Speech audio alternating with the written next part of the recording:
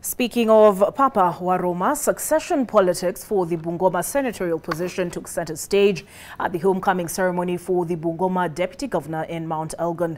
Legislators from both Ford Kenya and UDA castigated each other openly, with the two frontrunners getting a chance to sell their agenda. And as NTV's Zacchaeus Masame now reports, National Assembly Speaker Moses Wetangula took the opportunity to endorse his Ford Kenya candidate. The event is the homecoming ceremony for Bungoma Deputy Governor Jennifer Mbatiani. The venue is Kibuk Primary Grounds in Mount Elgon. Political muscles in regard to the vacant Bungoma senatorial seat were flexed, with both players showing optimism in taking over from the National Assembly Speaker Moses Wetangula. Kimilili Member of Parliament Didmas Baraza, who is a UDA legislator, openly denounced the party's candidate, former Bumula MP Moses Wetangula, and instead put his weight behind Ford Kenya's David Wafula. I have been given permission by my president, by my party leader of UDA, to support Wafula for the position of senator for Bungoma County. His sentiments were not taken lightly by a UDA MP who was present. Kwamba sisi na Ford Kenya ni mandugu. Alama ya UDA ni wheelbarrow, alama ya Ford Kenya ni simba.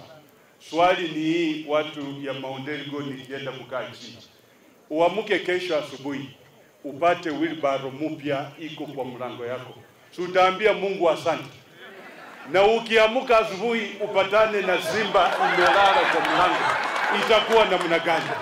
Naongea hapa kwa niaba ya rais, na mjue rais kama party leader, ikiwa mtu mwingine amekuja hapa na ukora kidogo hapa na pale, mjue mimi naongea kwa niaba ya rais. Ford Kenya ilikuwa moja peke yake, na ndio hii, tusipoteze sura ya Ford Kenya katika Senate. Simba ingurume ndani ya Senate, siku moja tutasema asante hapa kijana wetu. Ni chama ya Ford Kenya iliungana na UDA, walikuwa na MOU na sisi.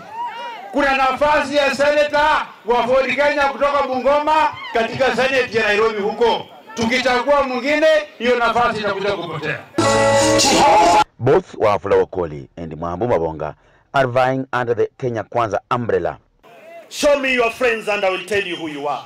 My friend is Ken Makelo Lusaka. My friend is Papa Waroma Moses Wetangula. My friend is Kapondi here seated today.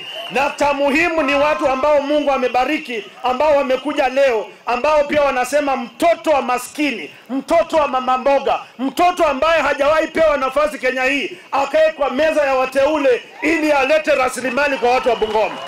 Mimi nawaomba watu wa mlima, watu wa Bungoma, msihangaishwe na mambo mengi.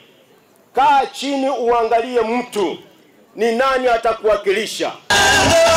But Speaker of the National Assembly Moses Wetangula, who promised to hold talks with the two, endorsed his party's candidate Wafula.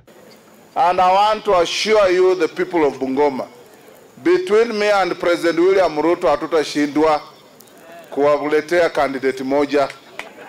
Sisi tunajua Bungoma is our forte. Bungoma is our stronghold. Bungoma is our home. We will defend Bungoma tukiwa Kenya Kwanza, tukiwa kama chama. The Bungoma senatorial race has attracted a number of aspirants, among them former Kandui Member of Parliament Athanas Wafula of DAPK, former Bumula MP Moses Wetangula of UDA, Ford Kenya's David Wafula, UDP's Reverend Herman Kasili, and Jacob Majembe Machachawa Mapangulula, who is yet to disclose his party. Despite the assurance from the Speaker of the National Assembly, Moses Wetangula, that he will hold talks between UDA candidate Moses Wetangula and Ford Kenya's Wafula, the two are still holding high that they will make it to the ballot to make sure that they give a chance to the Bungoma residents to make the decision. Zacchaeus Masame, NTV, Mount Elgon, in Bungoma County.